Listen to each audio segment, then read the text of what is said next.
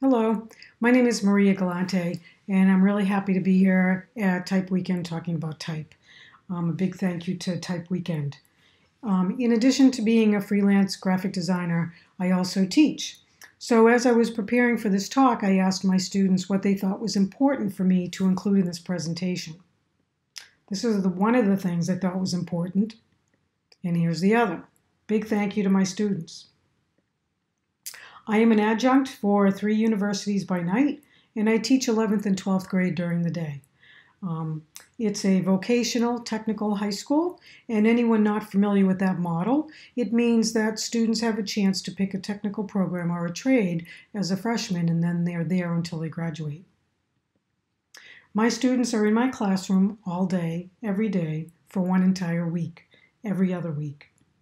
Students follow 1 week learning in DVC, and then the next week they're in their academics all week.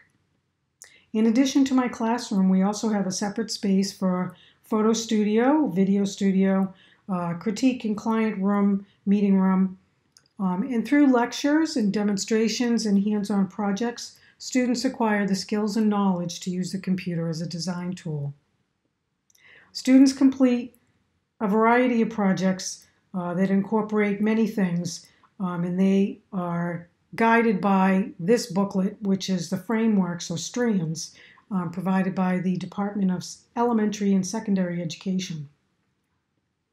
Strand 2 is specific for DVC, and it outlines competencies that are matched with performance examples as an assessment tool. I know it looks awful, but it's really not that bad. The typographic competencies in Strand 2 are pretty specific in terms of anatomy, history, measurements, manipulation, but it's also very broad when it comes to style and relationship when used in a design project. I've found the performance examples to be helpful, but I've used specific client projects, my own creations, and some from design books. Every DVC teacher can create any type of project that meets the competency, so it's up to the individual teacher to decide what to do. For this presentation, I'm going to show you examples of my student work, which will identify what I teach about typography in my classroom. So I'm going to actually end my show and stop me from appearing on the screen so that you can totally enjoy the student work. So here's a project. In this example, students are learning about typographic hierarchy. They're assigned a social problem to research along with companies that are taking action. In this example, the student researched Amnesty International, then used the required hierarchy principles of type. Once students have researched companies, then they are required to create a companion piece for a social problem that they're interested in. Again, the requirement was to use typographic hierarchy and identify in writing how and where it was used. Students are introduced to the history of design by practicing the Swiss style or the international typographic style when they create posters for a musical event. Students take album covers and redesign them using only the Swiss style. They are also introduced to Mike Joyce, who is the originator of this concept. All students participate in a critique where everyone has a chance to present and receive feedback, and students learn how to present their work and not have it right next to each other's for better presentation. After students learn the elements and principles of design, they study the history of deconstruction. It allows them to create posters of individuals that influence the movement and require them to apply a similar style. While learning about the grid, students create layouts using only 8-point type and one other point size. In addition to using a grid, the layout must use alignment, letter spacing, kerning, and leading. Students learn to identify serifs and sans serifs by creating ransom notes. These ransom notes are cut out of magazines and taped into student sketchbooks. The anatomy of type is understood by students drawing their names in either a sans or serif font. Students are introduced to the history of type and learn classic typefaces by drawing them in their sketchbook. Students review type specimen books and make choices about letters that interest them. They create those letters in Salt, photograph them, and create an animated GIF.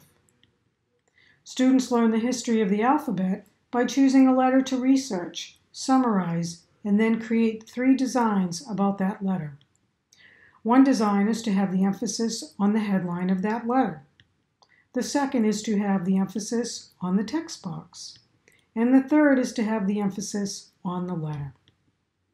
To understand weights and the specific attributes of each, students create posters about each of the weights in a particular family. This project has students visually communicate 2 opposite words using only black feature or bold type. I usually provide a list of words, but sometimes students create their own. Students learn how type communicates meaning by drawing letters that visually communicate certain words, such as slicing, perforating, geometric, and spattering. Type that communicates a feeling continues in 3D by students choosing a word that isn't associated with a physical thing. Students use found objects to express the word. It starts out as 3D and is converted by 2D when students photograph them. Students learn to use type as a pattern, first in black and white and then in color, while exploring color theory and how color can look different when on different backgrounds, the Bezold effect. Understanding type as form is explored by the use of Illustrator. Students are given creative freedom, usually picking what they're interested in, but sometimes I'm not sure what to expect, but it's usually very impressive. In addition to type as form, students create a portrait using only type. It begins with a photograph made into a template layer in Illustrator, and then created using type on a path or using just letters as objects. Oftentimes, the school acts as a client and students design school events that happen annually, or they're asked to create things that are used by the entire school. All seniors compete to design the invitation to their awards night and to their graduation. And all students compete to design the holiday card, which also has an animation in addition to the printed form. The school also has an annual art and literary magazine that DVC juniors design. These are examples of two covers, which students have creative freedom. As an entire class, students design projects for people in the community. This is an annual event that benefits sarcoma, where the class designs multiple pieces across media. Shown here is a postcard invitation and the cover for the program. Sometimes only one student would work on something that comes from the community, such as this sandwich board sign. Sometimes when a client needs a logo, it will turn into a class competition, and the client gives students, quote unquote, a scholarship. While going through a comprehensive lesson on how to create logos, students explore the many forms logos can take. This photo shows how one student's evolution of a type-only logo, shown on the left, didn't quite visually communicate a cup or a flower. The final icon logo is shown in color. Here's the complete stationery, not shown as the website. If there's time, students also can create packaging for their identity. Students learn to use the negative shapes of type and understand Gestalt, and how important figure ground is to logo development. Every year, students participate in a poster contest sponsored by the Massachusetts Partnership for Youth, or known as the MPY. These posters are required to communicate a specific theme as designated by the MPY, but other requirements, such as typography and layout, are required by me. This slide shows a winner for 1 year. And again, this is another winner for another year, and of course with a different theme. And this is an honorable mention winner with another theme as well. Students learn the basics of UI/UX principles to design an app, and using XD, they bring their sketches to life. Final assignments in typography include creating type specimen books. learning hand lettering, and traditional calligraphy, while designing a phrase of their choice. Students learn about title sequences using After Effects, and they also learn about best practices and one of the greatest, Saul Bass. Here are two examples.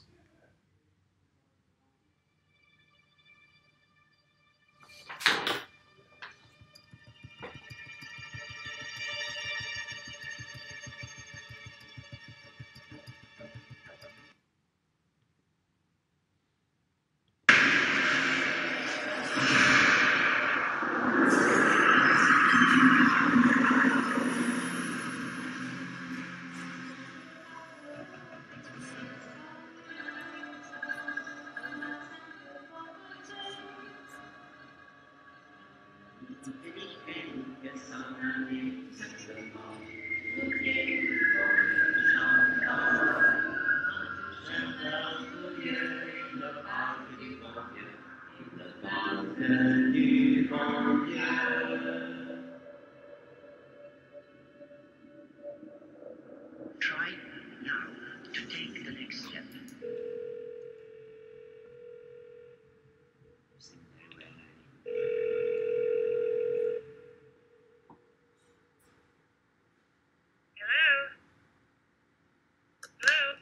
Mom?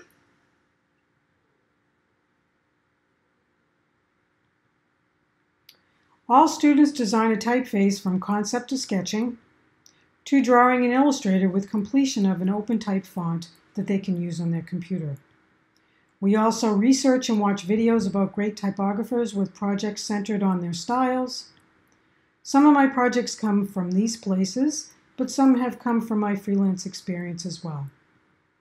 I hope you enjoyed seeing what 11th and 12th grade DVC students are learning these days, and thank you very much.